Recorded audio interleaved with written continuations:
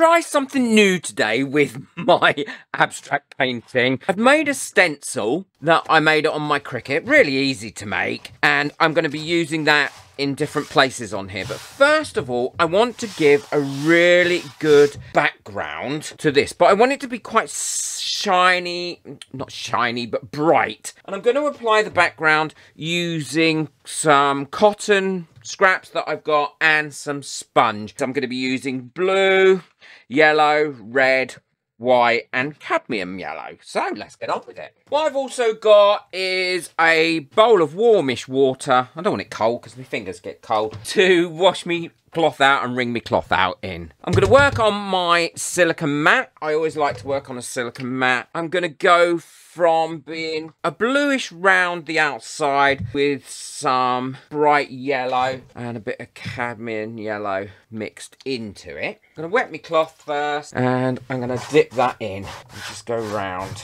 Let's put a bit of blue in it as well. And then I'm going to go over that. That's turned it into a different colour, obviously.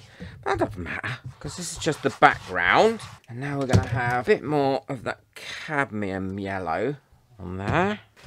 So I think I'm going to put a bit more of that blue around here, because I'm quite liking that, how that's come out. Let's go for some cadmium yellow. A bit more of that cadmium yellow, I think. And I'll have a clean bit of cloth, so I'm not tempted to put any of that blue in it. Oh, I am liking that. So now I'm going to just have some bright yellow go in the middle with a little bit of red, I think. We'll make a little orangey colour. I think that makes orange. I'm not sure. Who knows? But I like the colour that it's coming out at. So I'm going to bring that in here around those edges. Soften that off a little bit as well, like that. Oh yeah, I'm liking that. And now I'm going to go for a brighter yellow. Yeah, I like that. I think it needs to blend in a little bit more with that previous colour that I put on. So I'm going to go round there and try and blend that in a little bit more.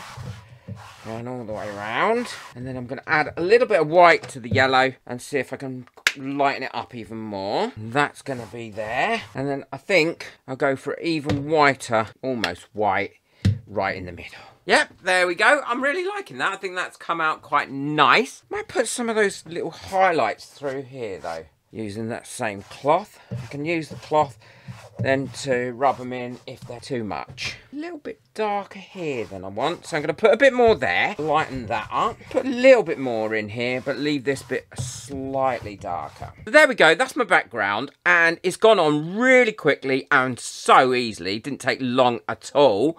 And what I'm going to do now is let that dry, or probably dry it with a hairdryer, and then I'll show you how I'm going to put the stencil on. Well, this is all nice and dry now, and I've made up some of my texture paste. Now, this is really easy to make. If you want to make some, I'll pop the recipe video at the end of this one. And all I'm doing is just scraping that over my stencil, trying not to move my stencil, because I'd like everything to be in the right place.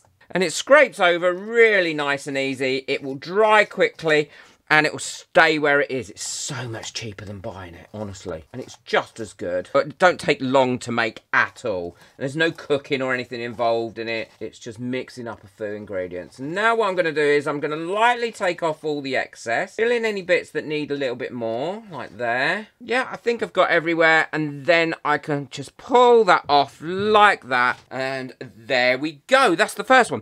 And the other one, what I'm going to do is put in a slightly different space, doing exactly the same way, but I'm going to flip the stencil so it's a mirror image of that one. That's nice and dry now. It took about 15 minutes, and then I also went over it for about 5 minutes with a hairdryer to make sure it was nice and dry. And what I plan to do is paint these gold. I want them to be quite vibrant on here, and I'm going to be using the Stuart Semple gold paint. I really, really love this gold paint. I know it's a little bit expensive, but boy, does it give a great finish. And then I may go round each of the silhouettes here with a light blue colour, but I'll see how it looks. If I don't like that, then, well, I've kind of had it, really. So I'm going to put the gold on first, and then I may even, on some of them, put some gold leaf over the top of it, and we'll see how that looks. I'm using quite a fine brush here to do that with. Look how beautiful that is. I mean, I love this stuff. It really does give an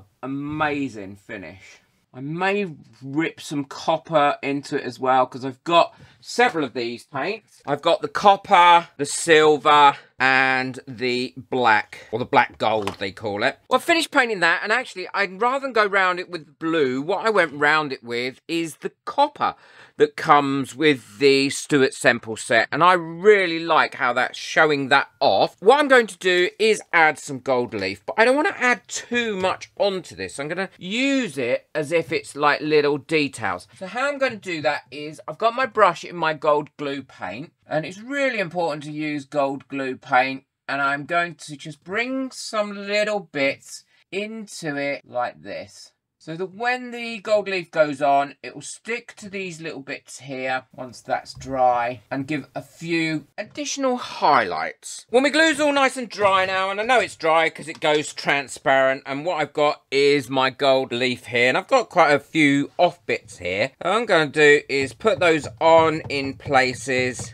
like this before I start using the full sheets. And this is where I find out if I've actually made a mess of this and dropped any glue anywhere or anything like that, because if I have, it'll stick to the glue really, really well and in the wrong place. Hopefully I haven't. And then once I've got some on, all I have to do is go over and brush it, not too hard, but hard enough to remove the stuff that doesn't need to be there. So only keeping it with the stuff that's actually where the glue is. If you can see on that one there, it's kind of glued really, really nicely to that one. And I'm using a makeup brush here to brush it off. And now I'm going to do these leaves in exactly the same way. I've got a whole sheet here. I'll lay that across the leaves like that. Brush it over so it's stuck onto those leaves where it needs to be stuck. Some of this I can move elsewhere. And then now that's on there, I can just go over it again with my brush and knock it all off. And then it should just give me the highlights where I've actually put the glue. Yeah, there we go. So that's highlighted that nicely now. I like that a lot with the extra sheen of the gold leaf and also with the darker colour going around the edge. But now it's to finish it off. And I'm going to give it a coat of a semi-gloss polyacrylic. I'm using a soft bristle flat brush for this, and I will probably give it 2 coats. I always go up and down, and then I always go across when I put it on. Now, if you don't want a sheen on this, you can always use a matte varnish. That's not going to give you a sheen, but I just like the way it makes everything else seem to pop once it's dry, and especially these colours, whatever colours they are, yellows, aren't they? Well, that's all finished now. I absolutely love it. I'm so pleased with how it's come out. Let me know what you think of it in the comments. Don't forget to boot that like button if you've enjoyed this video, and also hit that subscribe button as well so you don't miss out on any of my future videos. There'll be lots more videos of me trying new things, and I'm also going to be doing a series of learning to do some new crafts. Take care, enjoy your crafting, bye.